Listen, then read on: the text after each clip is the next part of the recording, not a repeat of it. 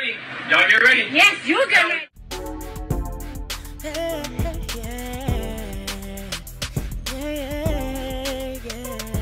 If you want the latest news in the streets, join us and tune in for the tea. Breaking news with integrity. So tell your friends and your family. It's the Lovelyti TV show, bringing you good tea and good vibes. It's the Lovelyti TV show. Be sure to share, like, and subscribe.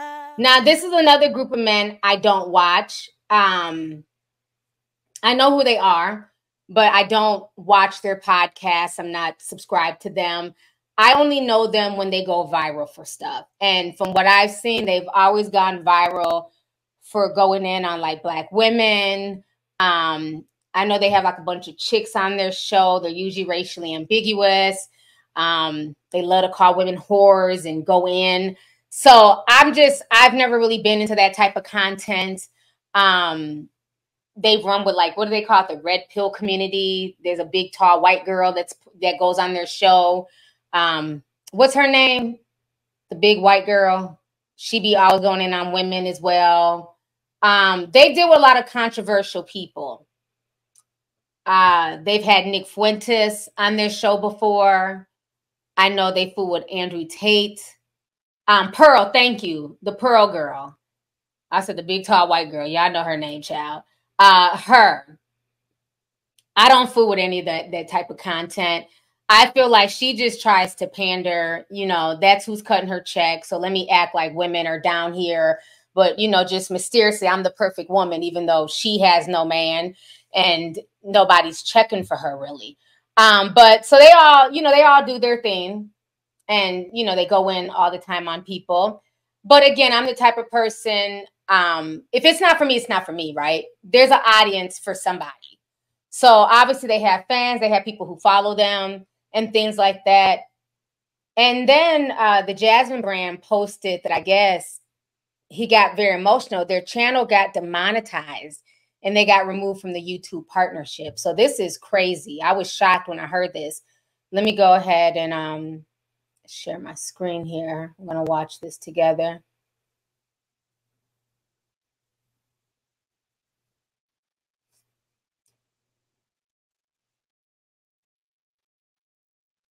Okay, let me read what they wrote. They said, YouTube isn't playing around with the host of Fresh and Fist. The infamous podcast, Fresh, real name Walter Weeks, and Fit, real name Myron Gaines, have been slammed by the public countless times for their controversial remarks and ideologies. You may recall last year they were called out for speaking harshly to rapper Asian Doll when she appeared as a guest on their show, The Pull-Up. The Pull-Up rapper ultimately walked off mid-recording after Fit was verbally aggressive towards her and claiming she was mean as fuck. The men have also faced criticism for their misogynistic commentary and reported hate speech. In addition, co-host Fresh, who is a Black man, was previously blasted by internet users for expressing his distaste for Black women. He says, I don't really date Black girls. Most Black girls are annoying. How do I put this? Ratchet. They don't know how to be reserved. Oh, wow. I didn't know he said all that, honey. But I got vibes from them that they didn't really like Black women, so I'm not surprised. Then they're going to say another incident occurred where one man allegedly appeared in what seemed to be a KKK attire. According to reports, the YouTube previously issued warnings to Fresh and Fit to clean up their content. However, it seems like the video sharing platform is done giving them slaps on the wrist. So let's go ahead and watch this video. A very important announcement for you guys. It won't be the same, bro. Yeah. The channel has been kicked off the YouTube partner program. Just keep it straight with you. If you look right now, you can't even super chat or you can't even super chat right now. Yep. So this is the beginning of the end of this era. We're working with YouTube to try to come to a middle ground and, you know, work together and figure this out. But for now, we don't even know why. We don't know the specific reason. When you guys send me your DMs and say, yo, you saved my life. Yo, you send me a picture of your credit score. Yo, my girl is making sandwiches now, or whatever it is, right? We've helped a lot of you guys from killing yourselves, from making a really bad decision.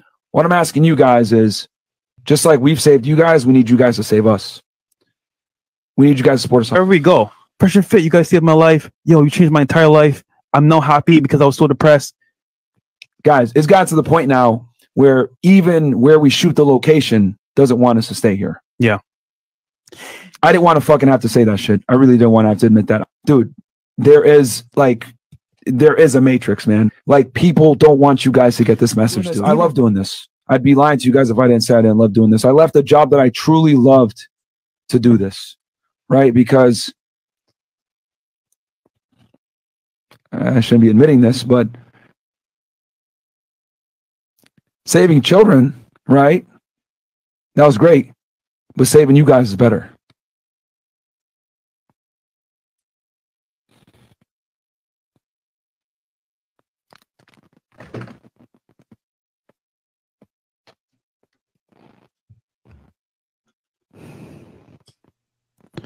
All right, let me come back on the screen. Let me go here. This is a perfect moment and pull out my little tiny violin, put it in my chin and shit. Near, near, near, near, near, near, near, near, near, near, near, near, near. Okay, so I had to pull out the tiny violin for them. Okay, let me say this.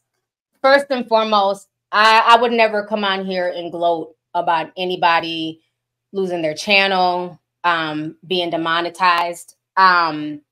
Because again, we all do this, right? This is our bread and butter. This is a lot of our income. You know what I'm saying?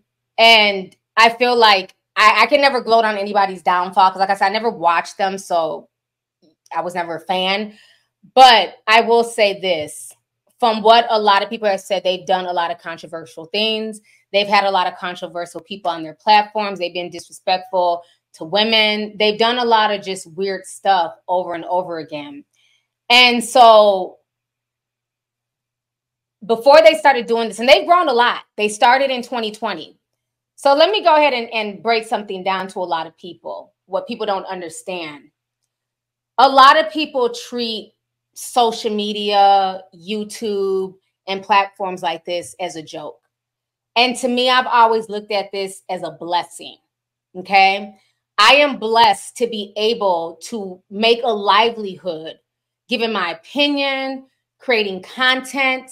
You know, the fact that I have people who genuinely support me, that is a blessing that I don't take lightly. So many times people come onto YouTube and for them, they look at it as a race. It's a race to get to 1 million subscribers. And because they want to be at, I guess the 1 million is a golden number.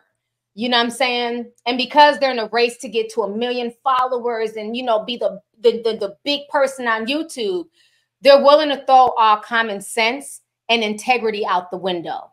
So you got folks who just blatantly lie, make up shit, pull shit out their ass, you know, in hopes of going viral. You have folks who coon and clown. You have people who go in on, you know, black women because, you know, black women, if you disrespect black women, you'll get tons of views. So you have people who have come into the YouTube space in the past, you know, let's say 5 years or so, and they've treated YouTube as a race. They lack integrity. They lack morals. And of course, you know, the money's coming in from all the controversy. So the money is, of course, blowing their head up. And this is how you can always tell people who've never had shit before social media. And I'm not talking about necessarily money, but even it can be girls, people who genuinely like them.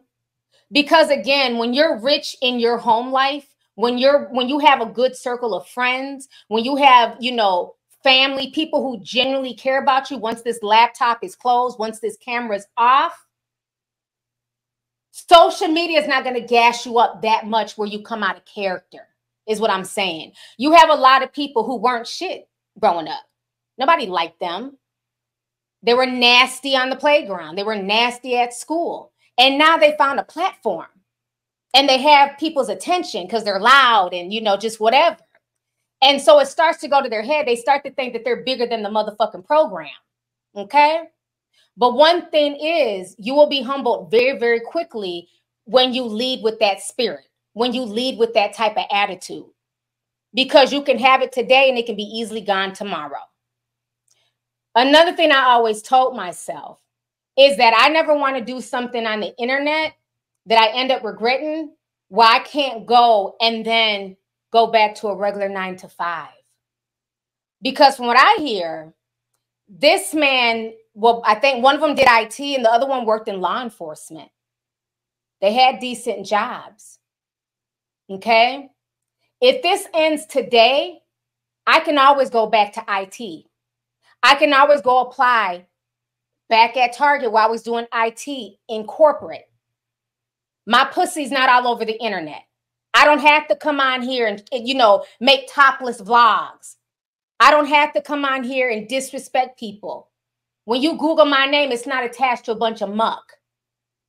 Yeah, you got haters. People don't like me. Who gives a fuck? Everybody got them. But I'm not attached to a bunch of muck.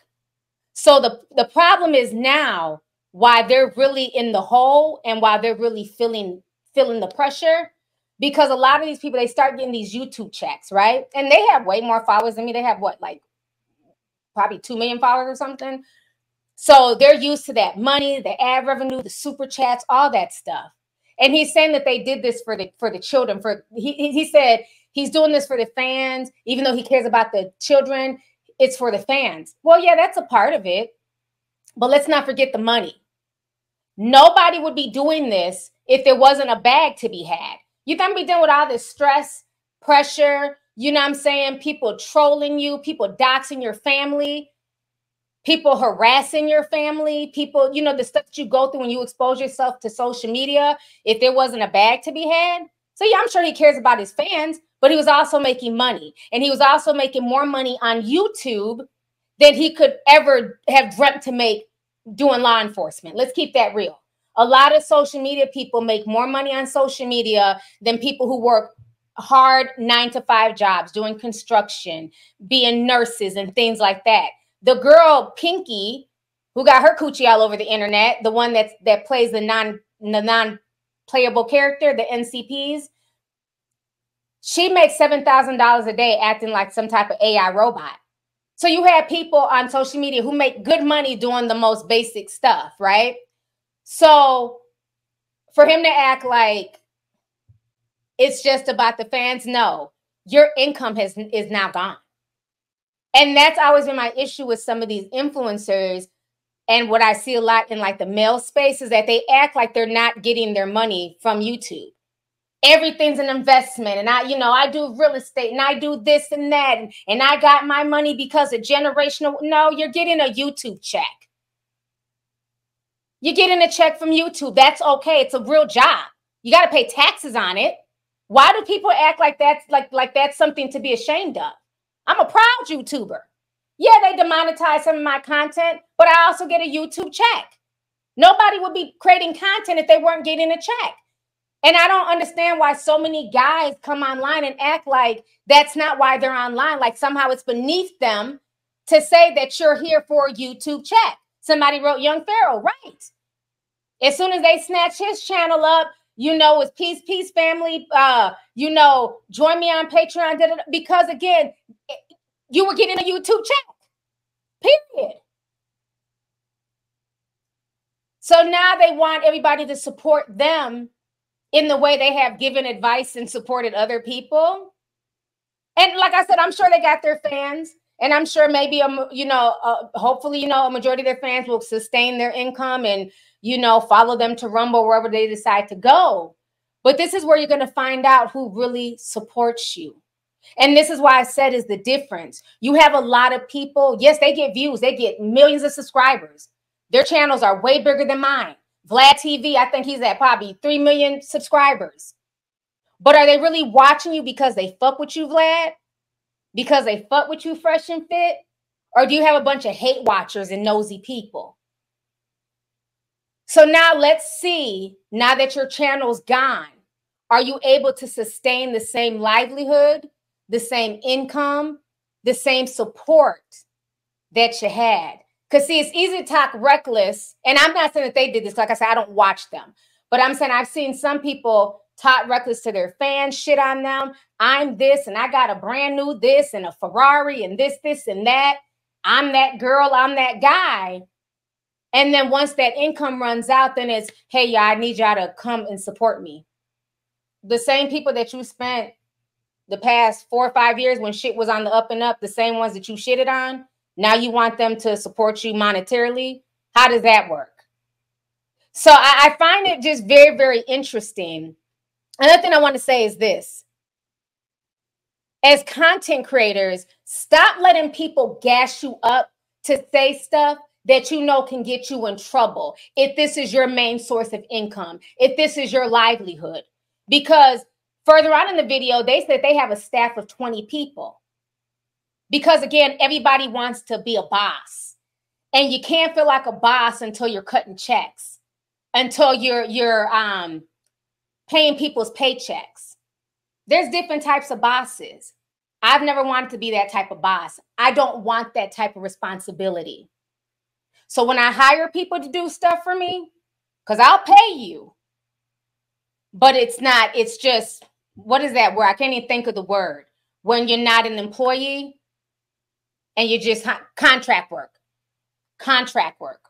I deal with contract because I don't ever want you to think, I don't ever want somebody's livelihood to be based off of something as volatile as YouTube or social media. So if that don't make me a boss, because I don't have a staff, you know, everybody's awesome. My team, my staff. I don't want a staff. Because if all this ends tomorrow, I got to make sure T and her kids are good. I don't want the stress of you, your family, your baby daddy, your husband. I don't want the stress of 20 people's income on me. So watch out for a lot of these folks who sit around bragging about stupid shit. Because now, not only were they doing clown stuff, where they've lost their income, these innocent 20 people who are probably, you know, people that they hired to write their blogs and create their content and whatever else, now they're out of work. Everybody wants to talk like they're such a boss and an entrepreneur, and everybody knows about stock and you know, NFTs, and it's just a bunch of mushmouth stuff. And I just really wish people would wake up and understand the real people who are really on here and the fakes. You got a bunch of fake ass people, yes, the Bitcoin too, who sit up here faking it till they make it. And then when they get themselves in these situations, now it's all this, oh, and you know, oh, their energy is totally different. That man, that was real. When he got up and started crying, that's emotional. I feel bad. But look at all the stuff that you did. If you really needed this and this was your main source of income, you got to follow the rules. And these content creators need to stop letting their audience gas them into doing stupid shit, saying stupid stuff. Because, see, the ones who will gas you up to sit there and put on a KKK, you know what I'm saying, hoodie, and act like you're a Klansman and you know, talk down to Black people, the ones who will gas you up to disrespect women, let's see if those same people who gassed you up to do that are going to support you monetarily. Because, see, you can't gas me up to do no stupid shit. When we all came onto YouTube, there are rules and regulations. And if they say I can't say this and I can't say that, it's their platform. I don't run this. They're my boss. So what can I do to circumvent that? Create my deep dives. Have my own little Discord. Have my own Patreon. If I want to talk about things deeper. But I'm not going to let the audience gas me into coming on here and saying all types of stuff that I know is going to be against community guidelines. If that's a source of income for me, that's silly.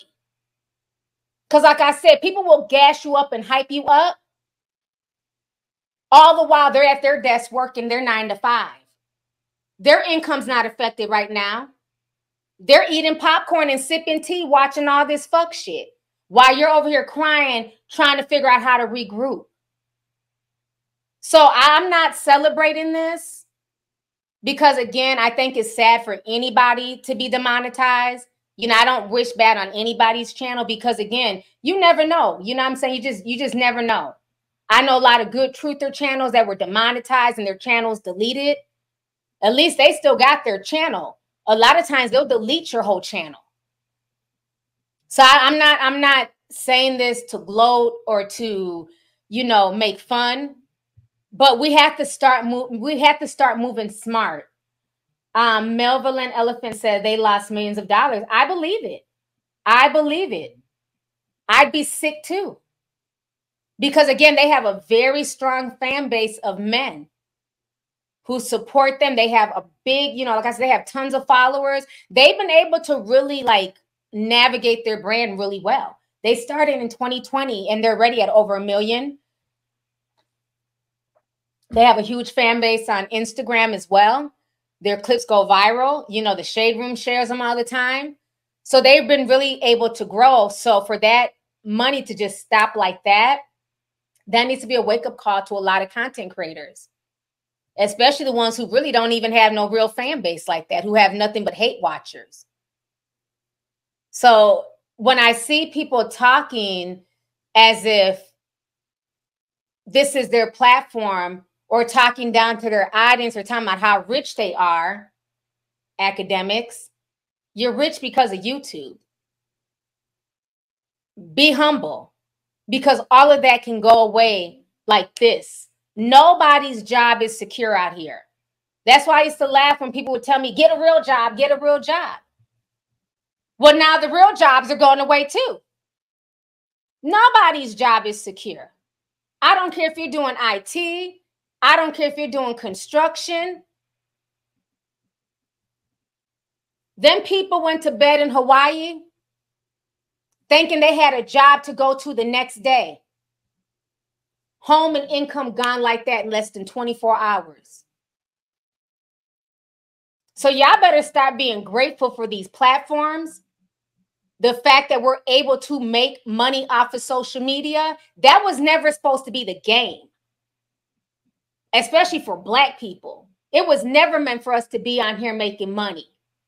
Let's keep that real. We're supposed to just create content and dance and, make skits. It was never supposed to be a livelihood for people of color. And now that it is, be happy for that. Be grateful for that. I don't take this lightly. I don't take my supporters, the people who watch me, I don't take any of that lightly. I take my integrity seriously. If I'm reporting on something, it's factual. If there happens to be a mistake, y'all gonna know it. Okay, there was a mistake in that. We're gonna update it. Too many people are using these platforms as just a get-rich-quick scheme, like it's high school. I'm part of the IT Club. I'm popular. Knowing that they need this for their source of income. It boggles the mind. So, I hope they learn from this. I'm sure they'll regroup and go on Rumble or whatever else. And like I said, I'm sure their hardcore fans will support them monetarily. But they're not playing on social media. They do not care. They took my whole Instagram. Thank God I don't make no money off of it. But they snatched my whole shit. It is what it is. Not about to sit here and cry over spilled milk. But this is why you have to have multiple streams of income. Anybody just solely depending on YouTube or solely depending on sponsorships, you have to have multiple streams of income. And if you have to still work a 9 to 5, there's nothing wrong with that. I've never understood this mentality. People who worked a 9 to 5 their whole life, all of a sudden they're popular on YouTube and want to look down on the people who work 9 to 5. How does that make sense? When it's the people who are working a 9 to 5 who are watching you for escapism from their job when they get home. How does that make sense to disrespect the same people who have helped to build you up? It's mind-boggling. The arrogance that I see from people on social media. There's absolutely nothing wrong with going back to work if you have to go back to work. But see, the problem is a lot of people that they don't sully their name so much on social media, nobody's willing to hire you. He can't go back to law enforcement with all the clowning and the foolishness that he's done on social media. That's why he's really crying. Because if this podcast don't pick up and pop off for them on Rumble, they have to go find a 9 to 5. But those good jobs that they had in law enforcement and IT, will they hire them back? I highly doubt it. Because now your digital footprint is sullied. No real corporation is going to want you working for their company. This is why I say you have to act accordingly on social media, because now social media has merged with the real world. This is not 10 years ago, where it didn't matter what you did on social media. You could say anything. There was no such thing as being canceled. So you have to act with common sense. Like I said, when it's all said and done, I can go back and work corporate, because I'm not tied to a whole bunch of nonsense. These two men, unfortunately, they can't. But McDonald's is always hiring. Just saying. If you want the latest news in the streets, join us and tune in for the tea. Breaking news with integrity. So tell your friends and your family. It's the Lovelyti TV show, bringing you good tea and good vibes. It's the Lovelyti TV show. Be sure to share, like, and subscribe.